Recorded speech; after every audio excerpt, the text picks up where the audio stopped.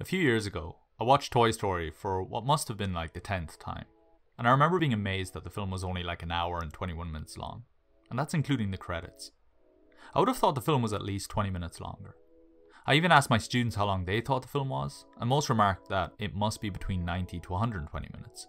It got me thinking about how well paced this film was, and it was this moment that started a fascination with pacing and how it relates to story structure. And yes, before we continue, I am a nerd when it comes to this stuff, so please indulge me. So what do I mean by pacing? Pacing relates to the flow of the story as we perceive it. A fast-paced film has a lot of scenes that are generally short and to the point. A slower-paced film might have fewer scenes, but those scenes will be longer and keep that audience in one part of the story for longer. It's important to say that pacing has no relation to the length of the story, and as I demonstrated with Toy Story, a well-paced film doesn't need to dictate the running time. The film can be as long as it needs to be. But the problem is that the pacing of the story is oftentimes left to the editor to solve after the fact, and I speak from experience. This never makes sense to me.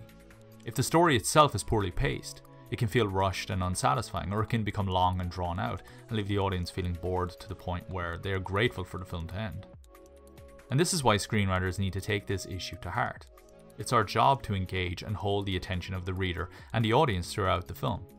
That means the whole film. Now, there are a lot of different factors that can affect this, and every story is different. But that doesn't mean that we can't embed our scripts with good pacing fundamentals from the outset. We commonly break down films into 3 acts, and though there are different schools of thought on this subject, I maintain that 3 acts are the clearest and most effective way of thinking about your story.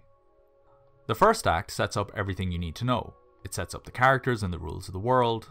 The second act is the journey itself. It's what we paid to see. The protagonist has embarked on their quest, whether it's trying to save the world or trying to rebuild a fractured relationship. The third act is the culmination of everything the character has learned along the way.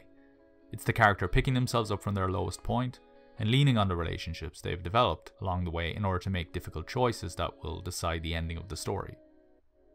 Okay, so this is a gross simplification of screenwriting story structure, and I'm not here to talk about the intricacies of this right now. But one aspect of 3-act structure that I rarely hear discussed in workshops or in the classroom, and one that I almost never get questions from my students on, is the length of each act. And yet the length of each act is crucial to creating a well-paced story. As important as the first act is in a film, it's usually the section of the film that audiences are least excited about watching. Think about a superhero origin story. The first act usually doesn't have many superhero action sequences. The protagonist probably hasn't even reached that stage in their journey yet. It's the second act that we have come to see. It's where you'll find the exploration of the world and the ideas. The first act, though hugely important in the overall story, is not going to be as extensive or as long as the second act because it's only setting up the ideas that we've come to explore. The same goes for the third act because it's the resolution of those ideas. You don't watch a whodunit to see who the killer is, you watch to see the investigation and the puzzle solving that comes before that. The resolution is just the icing on the cake. So once you've established the clear function of your acts, it becomes a little easier to decipher the lengths of those acts. The second act will be larger than the first or the third act respectively. That just makes sense in light of what we've just covered. In fact, in a typical well-structured mainstream film, the second act will be about twice the length of the first act or the third act. It makes up half the film, in fact. The first and the third acts combined will make up the other half. So, in a 2-hour film, the first act should be 30 minutes, the second act should be 60 minutes, and the third act should be 30 minutes. This might sound like I'm being suspiciously precise. Cinema is art, right? Surely it can't be that prescriptive. The more films I watch, the more I find I can set my watch to the moment when the first act will close and the second act turning point will commence. In fact, based on the length of the first act alone, I've been able to set my watch to when the end credits will roll. It's become that predictable nowadays. Now, as sure as I'm here, there'll be people who will find examples to prove this theory wrong. But I'm just here to pass on the structural conventions. If you're not convinced, you'll just have to go give it a try for yourself and see what the conventions are for the kind of stories you like to write. But if you want a good example of this pacing structure in action, try Shane Black's The Nice Guys. The Nice Guys is 1 hour and 50 minutes. Act 1 sets up 2 men individually trying to find a missing girl, and at the end of Act 1, they decide to team up. It takes the story in a new direction and sets up the second act, which is what we paid for. two mismatched characters working together to solve the case.